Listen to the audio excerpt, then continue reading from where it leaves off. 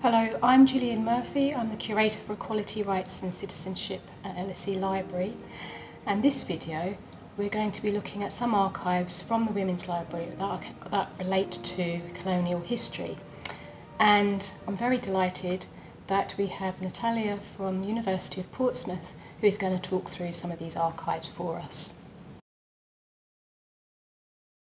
What we're going to be looking at today is the entanglements between sort of colonialism and women's lives and the traces that you can find of those in the archives at the Women's Library.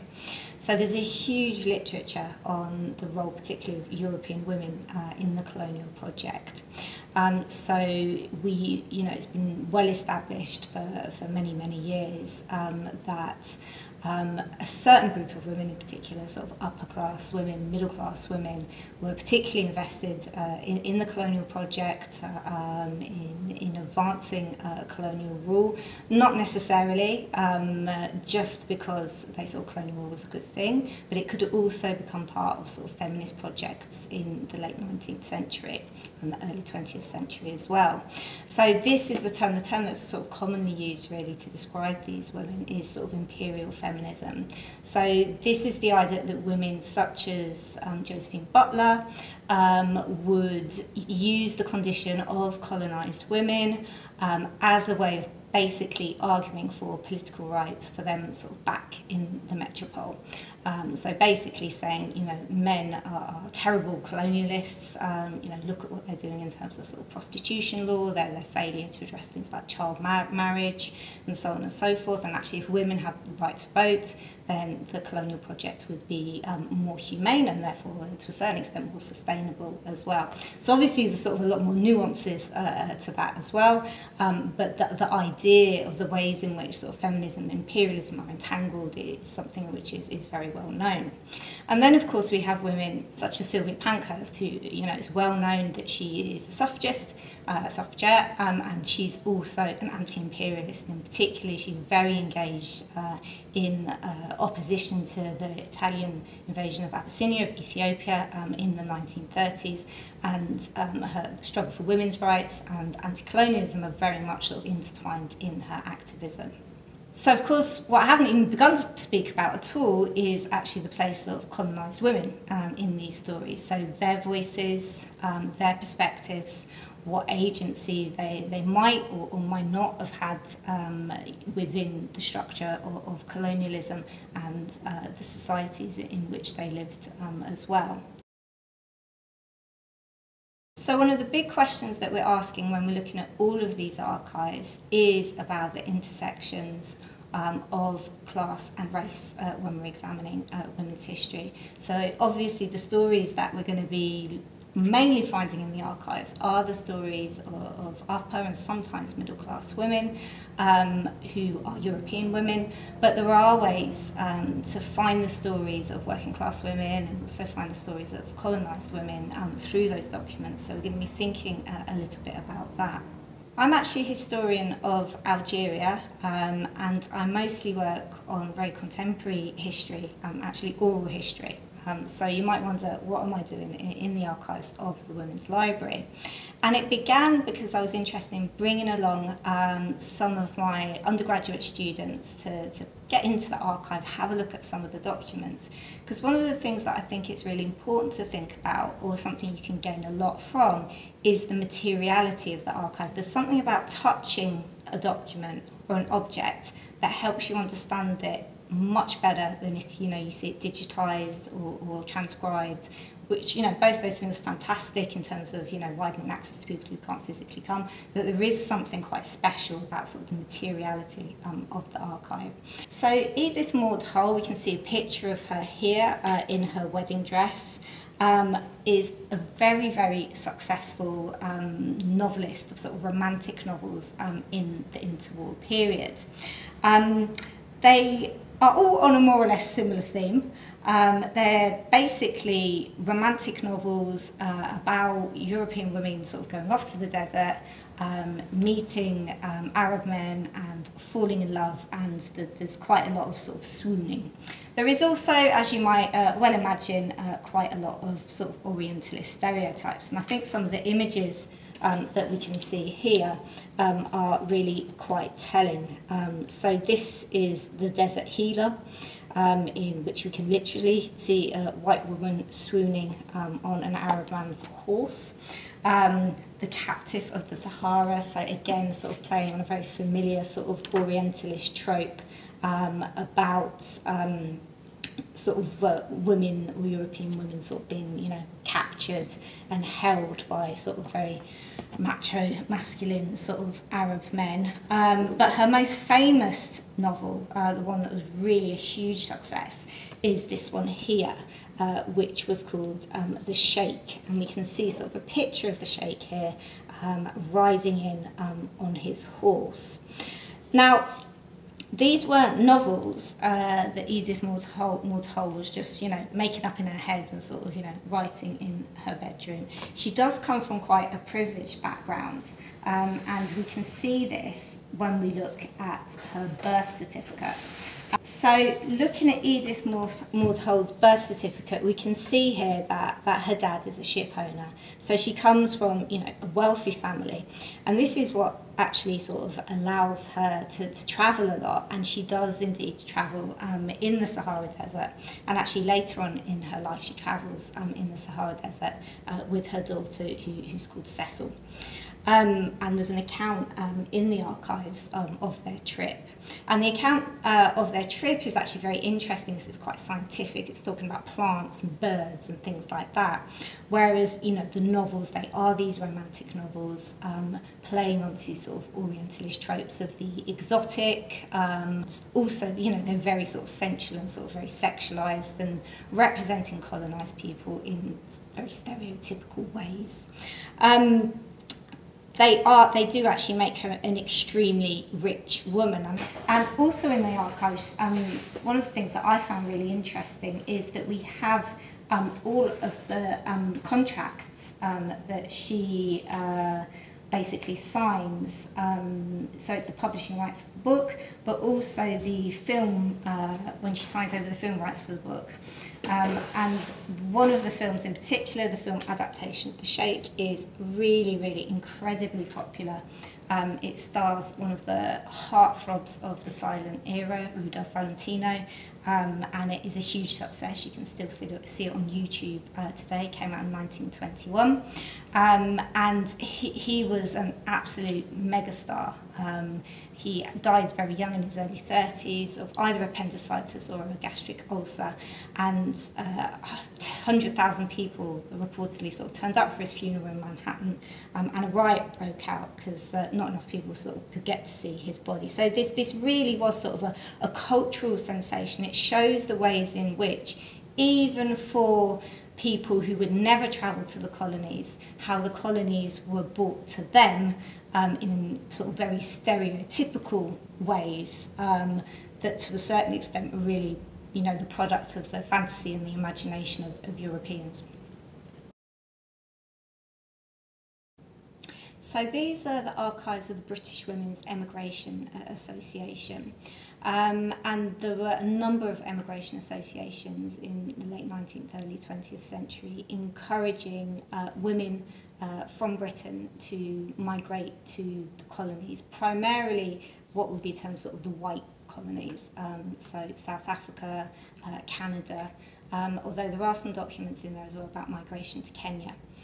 Now, there were different reasons why this was promoted. So initially, when we think about when colonial rule first begins, it's primarily led by colonial officials who are men, and, you know, the military who are also men.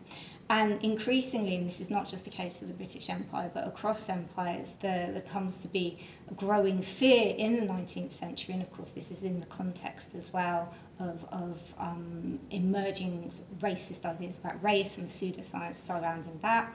There becomes to be concern that these men are having sexual relationships and therefore children with local women, and therefore the migration of white women is to be encouraged. So when officers start to have their wives out there, or colonial administrators start to have their wives out there, they then need staff to look after their children, to clean their houses and so on and so forth. And some of that is provided by local colonised women, but again, and this is connected to the ideas about, you know, moral, about sort of racial hygiene and things like that, there is also a preference to have sort of white women from the metropole go out to do that. Now, in these particular cases, these are actually quite middle-class young women that they're sending out. And they tend to be women from what would be considered sort of upstanding families who might have fallen a little bit on sort of financially hard times. And the idea is that, you know, they will be performing a service in the colony, and at the same time they will, you know, no longer be a burden on British society, difficult to marry off, and potentially engaging in sexual activity outside of marriage and things like that. So it's seen as a solution to what are perceived to be multiple social problems. So in the archives we can find the minutes of some of their meetings, and you can see the real sort of attention to really documenting everything. They're very, very detailed, both sort of in terms of, you know, keeping the financial accounts, keeping a record of what was decided. And I think that really gives a sense that although these are associations in which, you know, the vast majority of women are running them, are doing so as volunteers, it really is, for those women who don't need to work for money, also a way to have what for them is a very fulfilling job.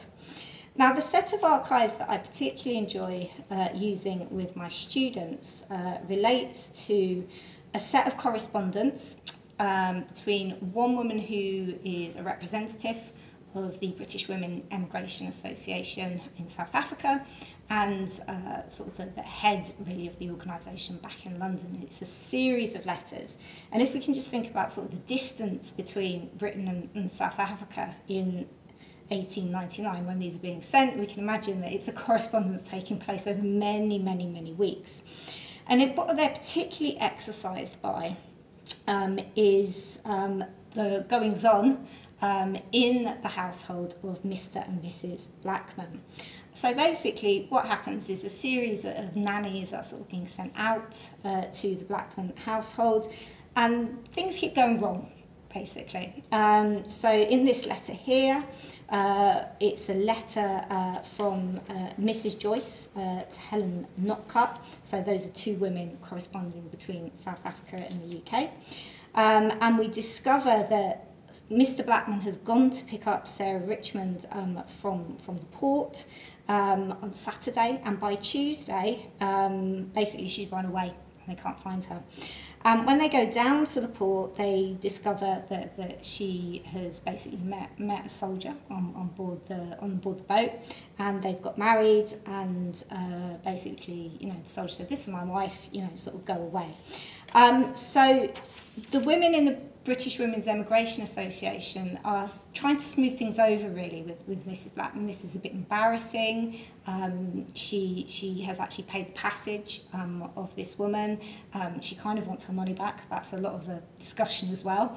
And it gives an insight into the ways in which, you know, it's very obvious that women here are expected to manage the domestic sphere, and the fact that this girl has run away is her fault, and also the fault of Mrs. Blackman. But there's quite an interesting sort of different story sort of running through it that you can pick up through certain phrases, but also through the annotations. So one of the things that is quite striking about these documents is the fact that they're typed.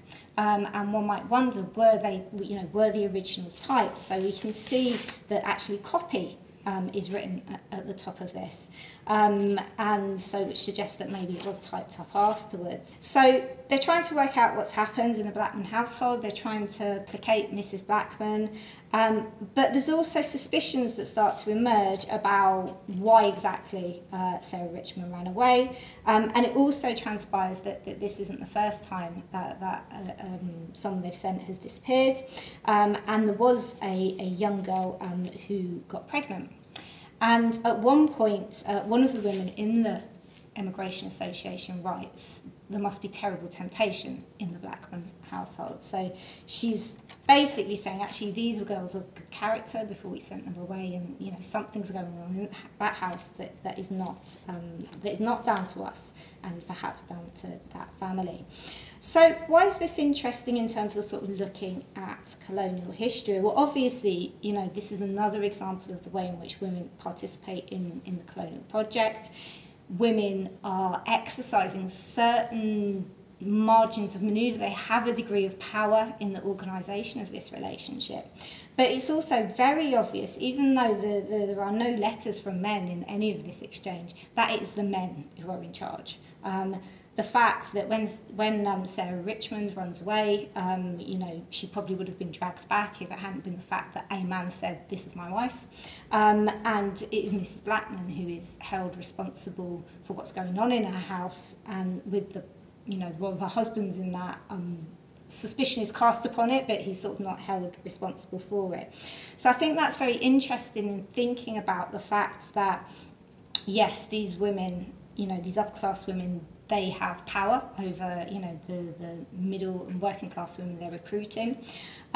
They have power over, you know, the colonised men and women in the societies, you know, to which they emigrate, but actually they still don't have power over, you know, the European men that surround them. So thinking about how all those different power structures intersect with each other and what margins of manoeuvre different women have, and some obviously have more than others. So one of the other things that I like to do with my students with this set of documents is something called speculative history, which is a phrase used by a historian of African American history, Saidiya Hartman. And that's the idea, it sort of goes beyond, if you like, techniques such as reading against the grain or reading between the lines. And it's the idea that you take a character that is here, that really you know hardly anything about, and you speculate, obviously using the historical elements at your disposal, about what their story might be.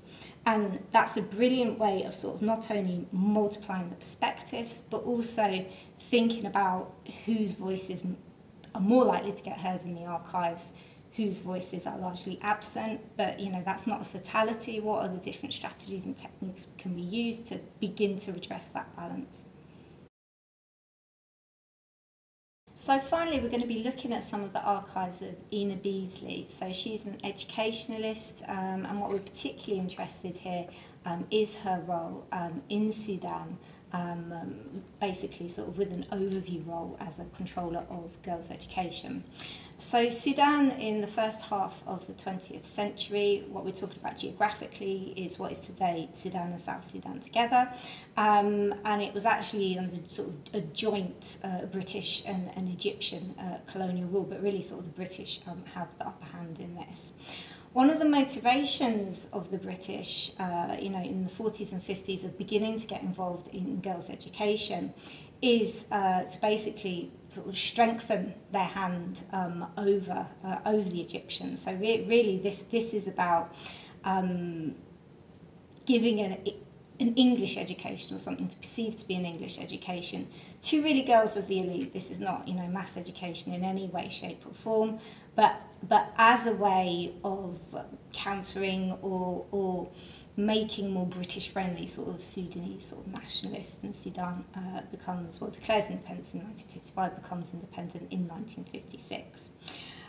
So Ina Beasley is a really interesting character. She's a perfect example of the fact that there are not goodies and baddies in any history. She is a very complicated woman, and she exemplifies in many ways the complicated relationship of European women with colonialism. So it is, you know, goes without saying really, is uncontested that she's absolutely passionate about girls' education, whether that be in Britain or whether that be in Sudan. She gets a PhD herself at a time where actually very few women were in higher education in Britain, let alone getting a PhD. If we just look at this article published in the Sudan Star in 1949, she gives a speech with sort of the headline, "A girl should have her heart in her career," which is, you know, it's not really a mainstream view in 1949. So when we're thinking about girls' education in Sudan, but also girls' education as part of any late colonial project across all the European empires, we also need to situate this within sort of a broader sort of developmentalist agenda. So the idea that towards the end of the colonial period, we're actually going to start investing a little bit in these colonies, not too much, a little bit, but we're going to invest in them more with the aim of modernising them along sort of the lines of a European idea, obviously, of what is modern, and therefore they're either going to be sort of more economically productive for the metropole, or they're going to be sort of more prepared for independence. But of course there's very different ideas about what that independence might look like and what role the former colonial power might continue to play. This is a really rich set of archives, so there's 4 boxes and they haven't actually been fully sort of inventoried yet, so it's quite a treasure trove, and it's also a little bit random. And if you're like me and you love to go down the rabbit hole of random objects that you find in archives, you're going to really enjoy these boxes. So for example, I found her personal diary from 1953, and I spent quite a lot of time trying to decipher her handwriting, because I think it's a story about an unrequited love affair. So for example, this poster, which is published by Her Majesty's Stationery Office and is really meant to showcase to the Sudanese, but also to the British, how great the British are, particularly perhaps in comparison with the Egyptian. So these are all classic images of late colonial development. We have a picture of a modern port, a picture of a tractor. The tractor, embodies modernisation. And sending girls to school also does this. And so, this is what Beasley particularly is involved in. So it is primarily an education that is about, sewing and domestic science and learning how to knit and things like that. These girls are being sort of taught a very European model of what hygiene looks like. So there's no real acknowledgement that probably, these girls do know how to wash laundry or to, how to put a baby's nappy on or things like that. But it's the idea that, or what is imparted to them, is that there are modern ways of doing these things, and these modern ways come from the colonial power, and we're going to teach you how to do them so that you can be modern too. We might want to nuance that picture. So if we look, for example, at someone like who is a French suffragist, again in the late 19th century, she travels to Algeria, and when she writes about the condition of colonised women there, a lot of what she does is actually undermining the French narrative of sort of a civilising mission, the idea of sort of European superiority, cultural, moral superiority over the people that it's sort of subjugating. So she looks, for example, at the condition of women in Algeria. She makes comparisons which are really rather unfavourable to European men. She says, some of the comparisons she makes, she's actually saying the condition of Algerian women in some contexts is better than European women. And she also says that actually no country is civilised until women have rights and can participate sort of fully in public life. So she's not an anti-colonialist, but she's not necessarily sort of towing an imperialist line either.